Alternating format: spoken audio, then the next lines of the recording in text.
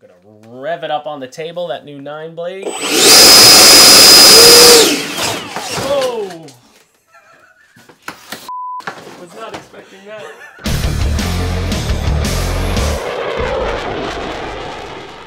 Hey pilots, welcome back to Motion RC. I'm James, and today we're doing a build on obviously one of our classics, probably the best-selling Freewing model ever made, only this one's in the new red scheme that came out in August. This is the Freewing 80mm Avanti S. Now, obviously the reason we're doing this build, a lot of people who get these, it's a very simple build, but we like to keep our YouTube library full of build videos, flying videos, and all the information you need on all your jets. And I realized that we never actually got around to doing a proper Avanti build way back when, even when they had the yellow version. So the purpose of this video, again, is a build and assembly. So if you just got your Avanti, again, what is the Avanti? It's a sport jet that is probably many consider the best flying jet on the market, foam electric, just out of the box. So that's straight stock.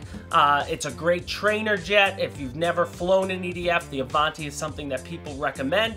Despite it being an 80mm, not a 64 or a 70mm, I think you can still get away with the Avanti being your first EDF. But the layout of this video, as usual, we'll go through a full unboxing, show you all the pieces that come out of the box. Then we're going to go step by step through the build. And then at the end, just finish it up, wrap it up, talk about the CG, where you're going to place your battery, talk about the rates and such, and end the video. So let's get started with the spec. So taking a look at the spec, we'll start with the wingspan, guys. It's a 1236mm wingspan, or 48.7 inches. And the length is an even 1300mm, 51.2 inches.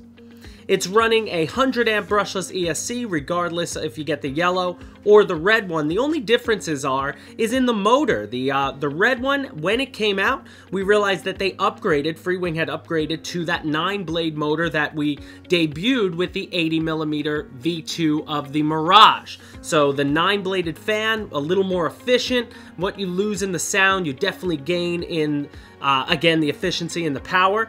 So they added that to the red Avanti. So that motor is a 3530 1900 kV motor, again with an 80mm 9-blade ducted fan. But the yellow one is still running on the original 12-bladed ducted fan, and it's a 3530 1850 kV motor. Now that could change in the future. They might just decide to start putting what's in the red Avanti into the yellow, but we'll know. And if you receive a yellow Avanti in the future and you're watching this video, please leave a comment and let anyone know if the motor was upgraded, because you might find out even before we do. So rounding out the spec, the aircraft has 8 9-gram digital Metal Gear servos throughout, and then the retracts are those nice upgraded aluminum shock-absorbing landing gear and strobe lights in the aircraft. So now, let's move on to the unboxing. So now, taking it out of the box, guys, you can see, as with all Freewing models, this baby is wrapped really nicely. Mine was wrapped a little differently because I had some extra bits that I had ordered when I got this one, so I just pulled those out, reboxed it up, and I'm showing you as is. But you can see everything is included nicely. So first thing out of the box, we'll pull out the little baggie. That's going to have all your control rods, your linkages, all little extra bits, the glue that you're going to need to finish off the Avanti when you get to that point. And then you can see, taking it right out, we got the first wing section here, and the wings are beautifully done. I do like the red scheme. It's a little different. Obviously, you'll be different at the clubs from everybody flying the yellow one, but it's nice with the checkerboard. Nice finish on the foam, and then you can see the ball links are already pre-installed for you.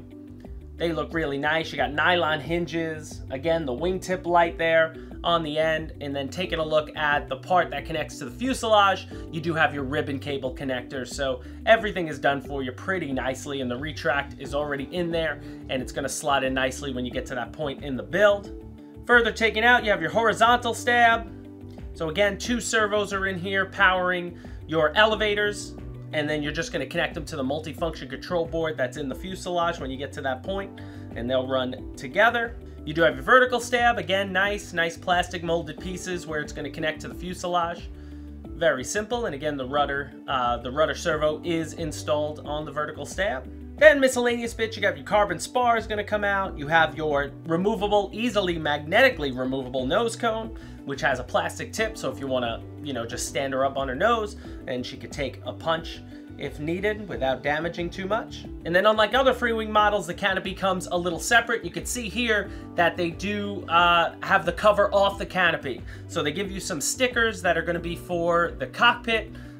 If you want to put that on, if you want to add a pilot to it, you can do all that stuff before you glue the canopy on to the actual hatch, the foam portion, and that's really what the glue is for.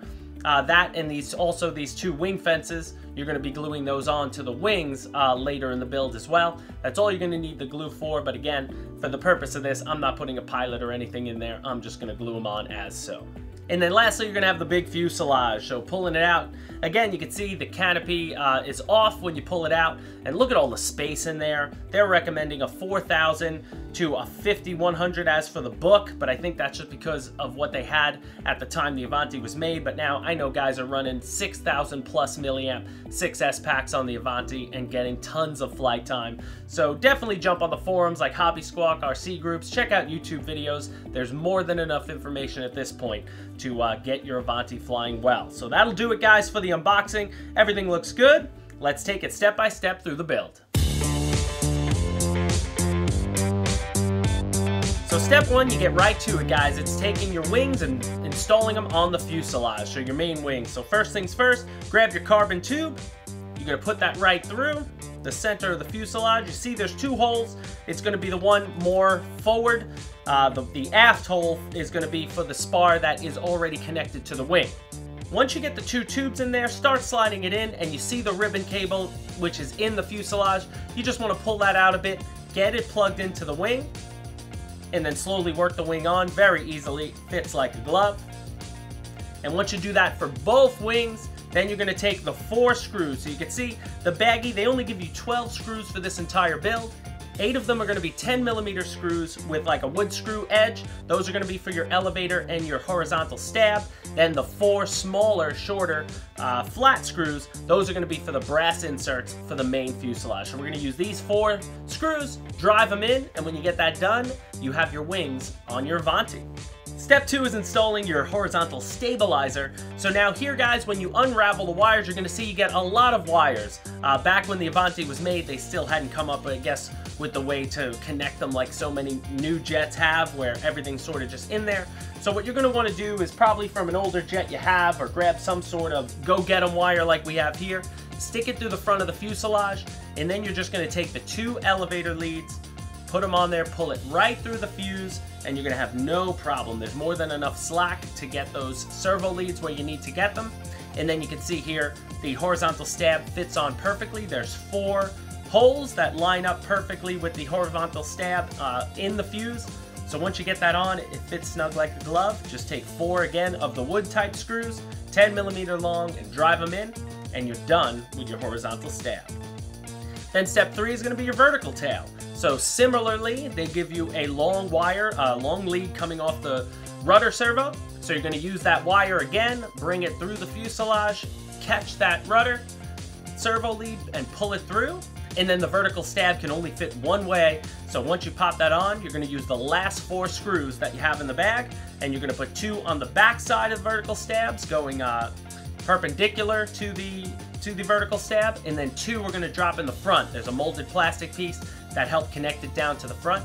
Then lastly, step 4 is just going to be all your little miscellaneous bits. So again, you want to glue, do what you want to do to your hatch, but you're basically going to be gluing on your canopy. As you can see here, I just used the glue that came with it, gluing that to the hatch. And then also you have your magnetic nose cone. I mean, no real assembly needed, just pop that on there, and then you're going to glue in your wing fences. So once you get those glued in, that'll basically do it for all the parts out of the box. And then the next step is going to be getting all your control rods attached. But I always suggest binding up your aircraft first, making sure all the servos are centered before you do this. So let's do that now. So I'm not going to show you how to install the push rods because that's pretty easily. Everything is 1-to-1. So you're going with the outside hole on all the servos and the outside hole on all of the control horns. What you want to do though is just lay all your push rods out on the table like I do. You're going to need 4 55mm push rods. There's going to be 2 of those for the flaps and 2 of those are for the elevator. The longer ones, the 2 longer ones, 63 millimeters, are for your aileron, and then the shortest one is going to be for your rudder. So once you figure all that out and your aircraft is bound up, then just get those slapped on and you're going to have a finished Avanti S. Alright, and then for your quick setup tips, guys, again, we'll talk center of gravity first. So the book calls for 105 to 110 millimeters. That's 4 1/8 or 4 3/8 inches back from the leading edge of the wing. So again, depending on the battery you're going to use, whether it's a 4000 6S or all the way up to over 6000 milliamp 6S, you're just going to have to find that center of gravity, but shouldn't be hard.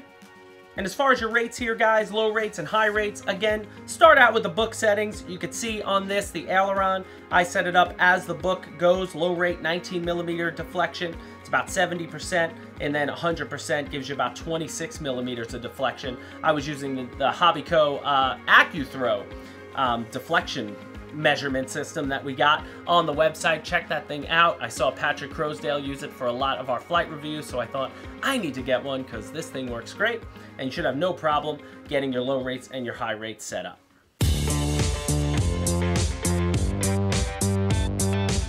So there you have it, guys. That is the Avanti S. I hope that shows you everything you need, and if you're going to be purchasing one or you just purchased an Avanti, I hope that helped you out get it set up. I'm excited to fly it. I actually never personally flew an Avanti, but at this point, I've flown my Hawk so many times and the L39 a bunch, so I'm sure it's going to be nice and easy to fly as I expect, and just an enjoyable experience. But let's show you while I have it on the table. I'm just going to plug it in quick. I was using a standard 4000 Admiral just for my binding and to keep the nose on the table, but I've got my radio turned on. I do. Let's just get it plugged in. I'll show you the retracts. Again, they look really nice. So everything's plugged into that multifunction control box inside. We'll get some B-roll of that to show you. That makes these things just so much easier. I've never had a problem with one, but again, you got your lights, so you got your strobe on top, so if you need the in the dusk, and then you have your red on the left and your green tip on the right for your orientation, which always looks nice in the sky. Now let's show you, let's rev it up while I got it plugged in. She's got that 9-blade fan. Plenty of power, which we love. And then lastly, let me flip her over and you can see those retracts. Nice. Now that is not a servo driving the door, it's just a spring loaded, so the landing gear just touches the spring and closes the door, so it shouldn't get in the way, should be very easy. And then you can see nose gear is going to steer with the rudder, so that looks good. And then your flaps, so those, I got 3 positions. So I went there, that's book flaps. You could go, when I initially plugged them in, they were straight perpendicular, 90 degrees down. I'm like, she's not a high wing cub. Let's not do that, but that should be perfect. Nice flaps. And we are all good on the Avanti S. So again, guys, hope you enjoyed the video. If this is your first time about to fly the Avanti, you use this video to build it, we wish you the best of luck on your maiden. Again, like all things Motion RC, guys, a lot of fun going on in 2019. Going to be happening on the Motion RC fan media page. Follow us on Instagram, and look out, we're going to be posting the events that we're going to start going to. Obviously, Joe Null in the fall will be guaranteed, but there's some other events we hopefully will be able to get out to and do some flying with you guys. So again, that'll do it for this video, guys. Like, share, and subscribe, and we'll see you next time.